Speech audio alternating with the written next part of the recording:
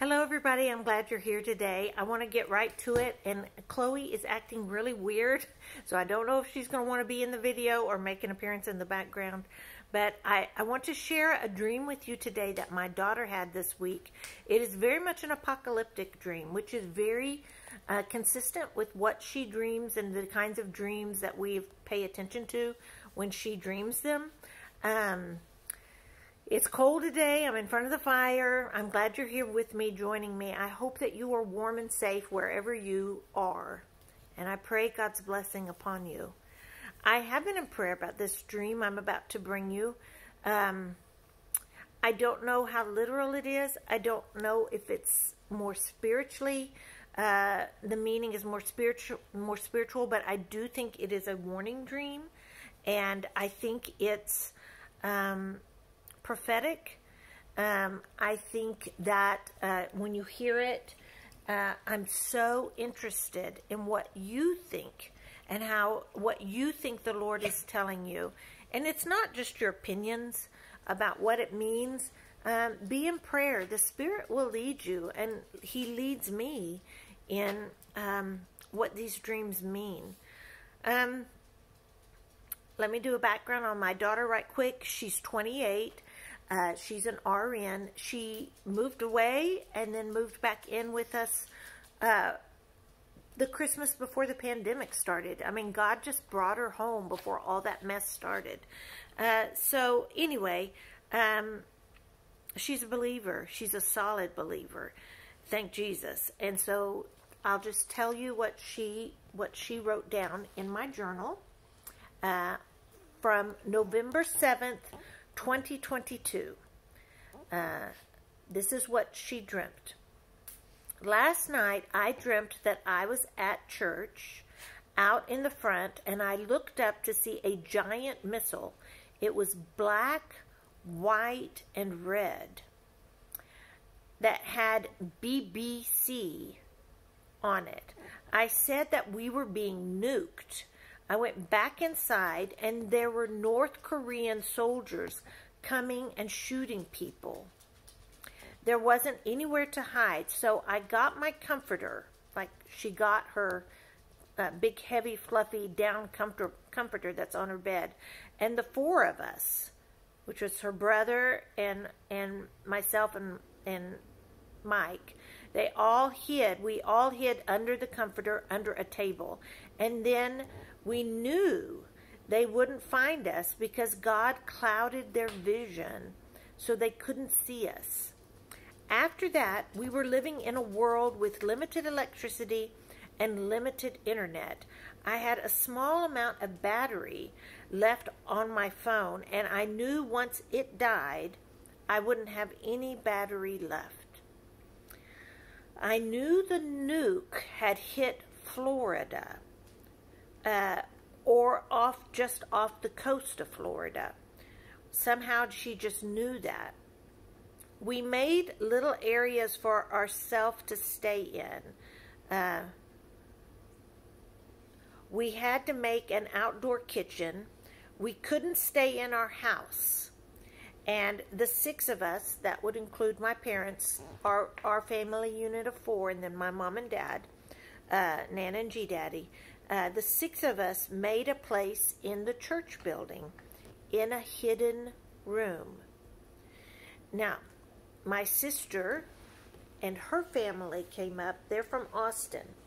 Her name is Julie, and Kevin and Renee and Jason are their children. And they had come up and lived in the back lot behind our house. And then my husband's brother Neil, who lives in Colorado, came and stayed with us. Now, Renee, my niece, got burned by an electric fence. She had coated her hands with oil and then touched the hot wire fence, the electric fence, and that had burnt her hands. So my daughter Taylor rushed over to see if she was okay or needed to perform CPR, but Renee was okay and was not hurt. there was a rush of people to get ice, bags of ice, like Sonic ice. People were taking the ice, and it was being used to keep their dead animals on.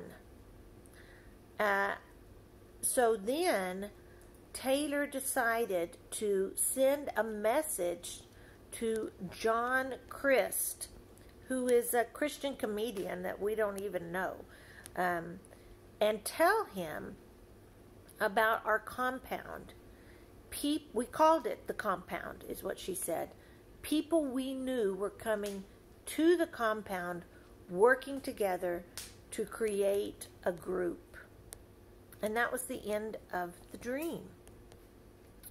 So here are I'm open to your interpretations, please. I don't know exactly what all of this means. If it's literal, then then we're going to be in big trouble. If it's literal. Here are some of the things that stood out to me. First of all, the missile was, tell me, black, white, and red. What is that? Is that a flag? Is that someone's flag? Does it represent countries? I don't know. The BBC, I think, represents the British Broadcasting Corporation. That's their big network, a television network, the BBC. So I think this has to do with the UK. Does the missile come from the UK? Does the attack on the UK first? I don't know. I know Russia ain't happy with the UK right now. So that's an observation about this dream. Now, one of the things I love about this dream is the idea that she grabbed her down comforter from her bed and we all got under it.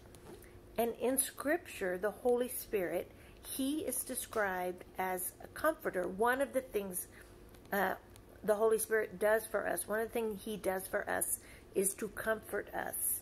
So I don't think it's accidental that she grabbed her comforter and got under it. I love that. That's the Holy Spirit protecting us. And that God clouded their vision so they couldn't see us. I think that's happening now in a way, and it may happen in a more miraculous way in the future.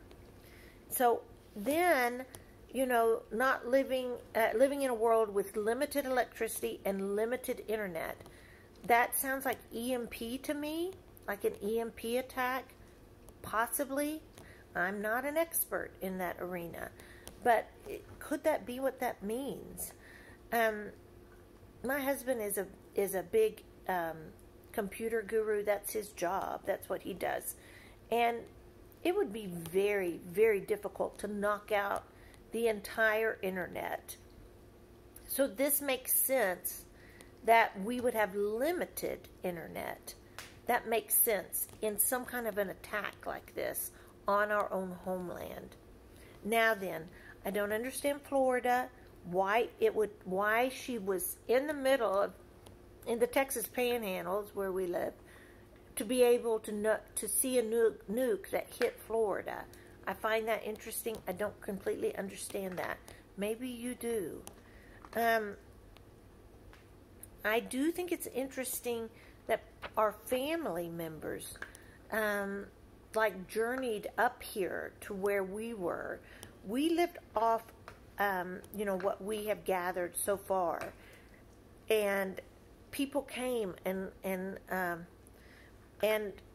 lived there, lived here with us. Now, my niece, who burned her hands because she touched a hot wire fence and she had oil on her hands.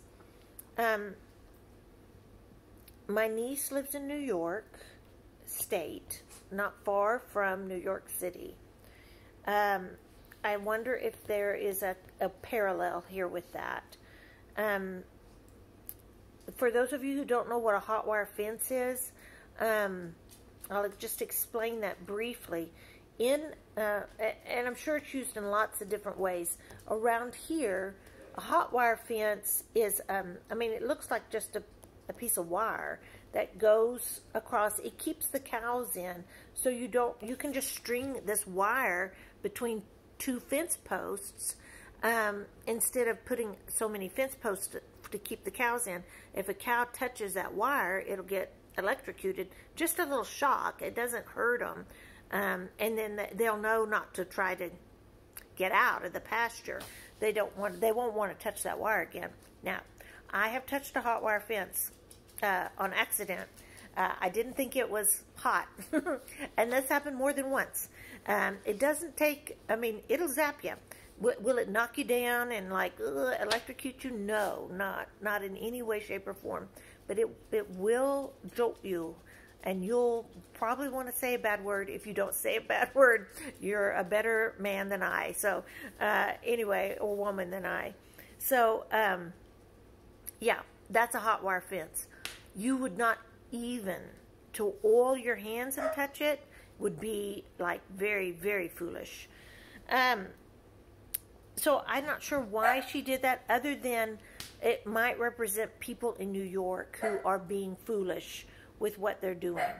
Now then, the idea that people were gathering ice to put their animals on it, I think that means that your freezers weren't working. And so, come here, Chloe. So that people were trying to preserve their food in any way, shape, or form they could. That's what I think.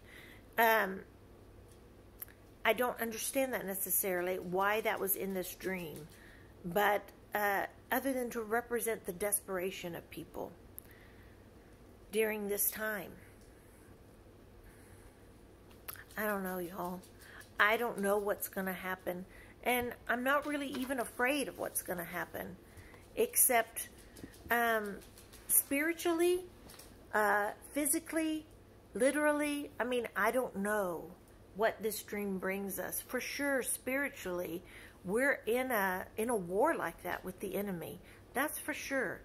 Believers who believe in Jesus, that he is the Son of God, and that he came to earth and died for us, and that he has risen from the dead and ascended into heaven, and he's coming back. He's coming back to get the believers, y'all. For which I am one, and I hope you are too. And when he gets us, we're going to be in heaven with him forever and ever. And we won't be crying, and we won't have pain, and we'll be with him. So that day is coming. What happens between now and then, I'm not sure. Except what seems like is happening now is that, you know, Jesus described it like birth pains, labor pains. With the women out there who have had children, I have had children, physically, you know, those pains start, and they're pretty far apart. For a while, you're not even sure you're in labor. You're like, was that a labor pain? The first time you're in labor, you're like, I don't know what that feels like. I think that is where our world has been, where we're like, are we really even nearing the coming of Christ, the end of the world and Christ's return? You're not even sure.